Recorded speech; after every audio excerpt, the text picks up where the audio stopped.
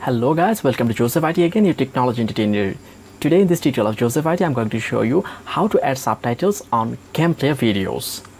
So okay, if I show example, as you can see this video has subtitle in it, okay, and if I play this video from my files, from my PC, what is going to show KMPlayer.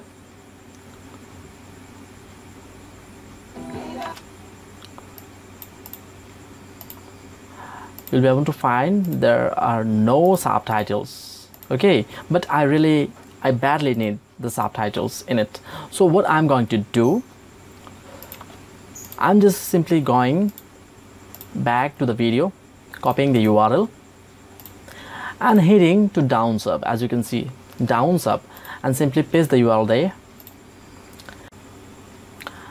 and within a few while you'll be able to find all the language of this video. Okay, the languages it is subtitled with, and there are so many languages as you can see on the list, and I am just looking for German, okay, and the German language, German subtitles is there, and I'm going to download it.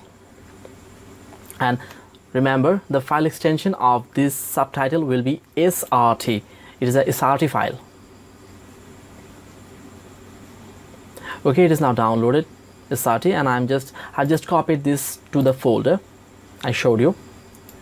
Okay, so this is the subtitle file of this video. So what I'm going to do, first of all, as I have played this, there are two ways to add subtitles in this video. One, you can drag the subtitle file to there. Another is you can right click, then go to subtitles, and then click on load subtitle, and then you have to identify the location. So okay, I'm just going to do the second one, as it is there, SRT file, and clicking on open, and it is there. And if I play it right now, as you can see, the languages are there, the subtitles. If I go further, as you can see, the